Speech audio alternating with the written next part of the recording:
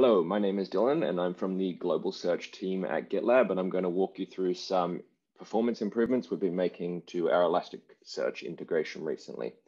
In particular, this merge request I have open is about moving issues to a new dedicated Elasticsearch index. And the point of this at present is that all of our different document types we store in Elasticsearch from GitLab are stored in a single index today. And this means that that index becomes very large and searches are potentially less performant than they could be for large indexes. So what does that all mean? Let me give you a quick demo of what that means. So when you perform a search in GitLab today, you'll see there's many different tabs here. And all of these different tabs are searching for different document types.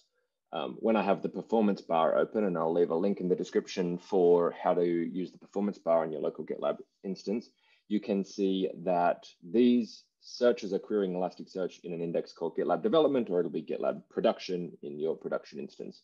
And if I go look at issues, I will still be querying, I'll be now querying GitLab development issues on this as we've migrated those to a new index. But merge requests, milestones, comments, etc., they're still using the same monolithic GitLab development index that all the other document types use. In future, we're planning on moving all of the different document types over to be moved into a new index. So this video is going to be quite a technical video explaining how this is working behind the scenes and how to monitor it, etc. It's mainly going to be focused for a GitLab administrator that potentially needs to debug a problem or just wants to understand exactly what's going on for their instance. The main thing to know with this new migration is that it will run automatically when you update your GitLab instance to 13.8. You don't need to do anything. The issues will be moved over, and the new index will be searched as soon as the issues have finished moving over. So you shouldn't notice any downtime where issue search doesn't work or anything like that, and you don't need to manually trigger anything. So this video is really only useful if something goes wrong or you just really want to look at the low-level details. The main thing, if you want to understand what's going on, is you can see the migration running through the UI. So I'm going to, since I've got an instance here that is fully migrated already, I'm going to just run a few commands to basically revert the index to an old state as though the issues hadn't been migrated, so that I can trigger the migration workflow. You, again, don't need to do any of this stuff. This is just me manually hacking at GitLab to get it into a state that I can demo the migrations running. Okay, we're back, and I have the index in a state now where the issues are pre-migration. They're in the monolithic index, so I can demo what it will look like while the migration's running. Like I said, this is fully automated and you don't need to do anything else to trigger this. The migration will actually run every half hour, and then once it detects that the issue migration needs to be run, then it'll actually re-queue itself every minute until it's done to get the process done slightly quicker. But ordinarily the migrations just check it to see if there is any new migrations every 30 minutes. Since that won't happen for another 20 minutes, I'm going to manually trigger that here. Should not do this. You should just wait for it to trigger on 30 minutes. But once the migration has started, you will see in some interesting things in the logs and in the UI. So let me go first over to the admin section of GitLab. Under the advanced search settings, under general, we should see now there are pending advanced search migrations. Indexing must remain paused until the migrations are completed. Because we're moving data across in the Elasticsearch index, it's much safer for us to pause indexing so that we don't have to correct or consolidate any updates that happen during the time we were moving the data across. But this indicator will appear and indexing will be automatically unpaused for you when the indexing or when the migration is done.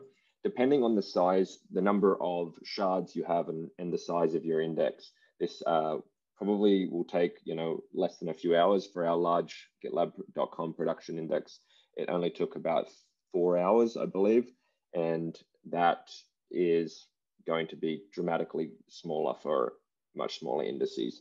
It requeues itself and does one Elasticsearch shard at a time. So depending on how many shards you have, will change how long it takes as well. And we have 120 in GitLab.com, but each shard was itself taking roughly around about a minute. So adding another minute to that was taking a few hours. Okay, the next useful things to see here are the logs. So I have open the Elasticsearch log and the Sidekick log here below.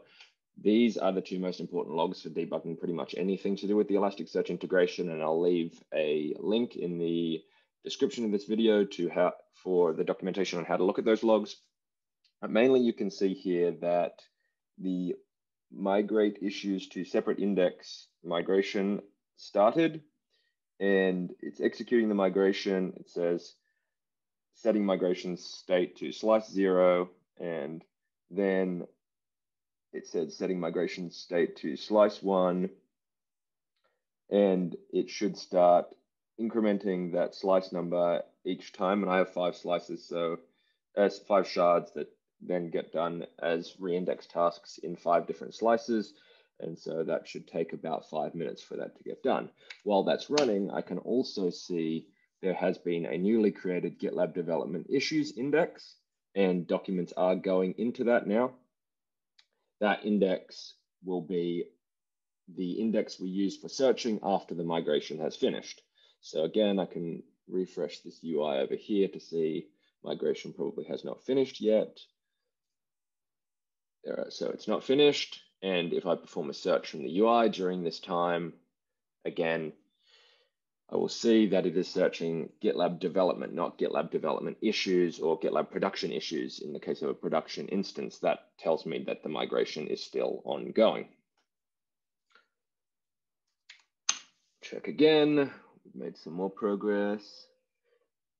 Checking to see if the migration is complete. It says it's expecting 7,197, but it's only got 7,005. So there's still more to be migrated there. We're only on slice 3, so 2 more slices should cover off those until this is done.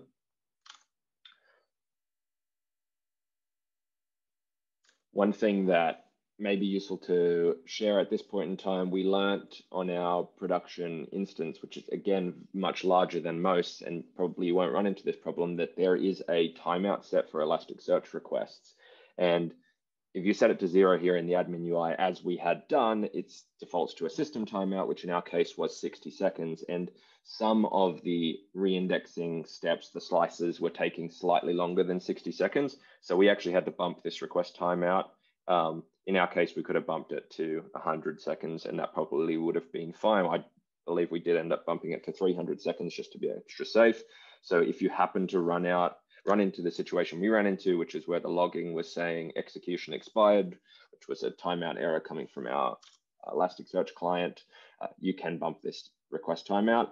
You can do that in the middle of the migration running or before the migration starts if you really expect you'll run into this. It should not matter. And if you don't see any errors about execution expired, then you don't need to worry about this client request timeout. The default setting should be fine.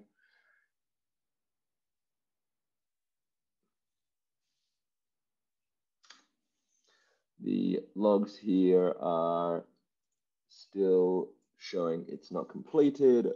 We've just finished slice 4 by the look of things, and it should be 1 more minute before it triggers slice 5 to run.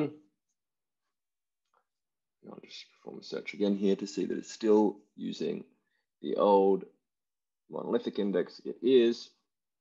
You can see that when we load these pages, actually, it does request the GitLab development migrations. Have a look in that index.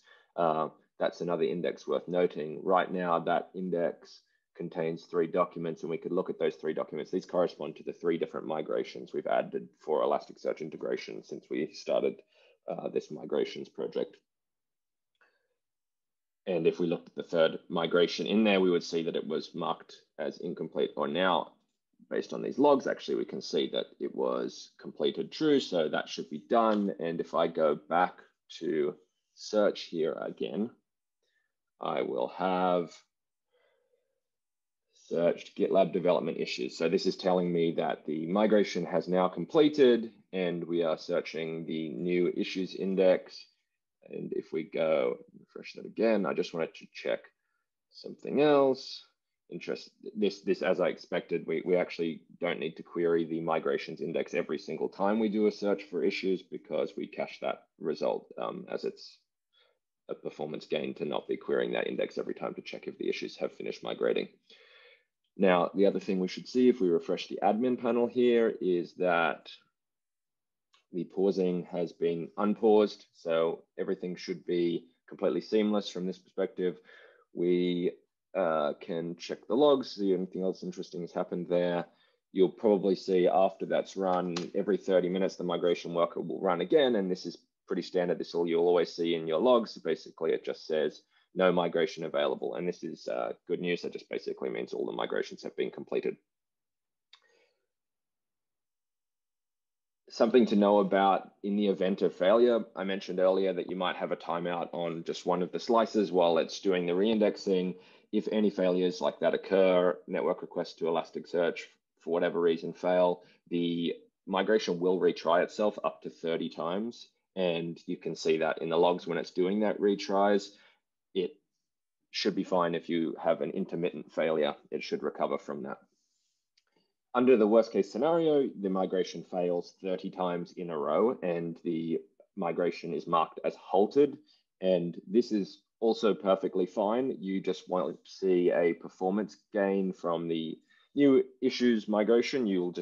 Everything will revert back to how it was behaving before we added this migration. So in the event that this times out multiple times, 30 times, the migration eventually halts, you'll see that in the log. You'll go back to the admin UI. You'll actually see that indexing is unpaused as you would like. Everything will go back to normal, but there'll be a message on this page mentioning that the last migration was halted and failed. In a future change that hopefully will make it into 13.8, we'll add a button to retry that last halted migration. But again, in the worst case scenario, that even if this migration fails and it's halted, everything in GitLab will behave as normal until you have the ability to retry that failed migration later, and then that will be when you get the performance benefits of searching this new index. Since this is just a performance change, it is not a big deal if it fails in your instance and stays failed. Now, aside from that, there is one other option you have in the event this fails and you really want to run this. And the main way in GitLab always to just reset everything in your Elasticsearch index and reindex everything from scratch is to run the rake task GitLab Elastic index.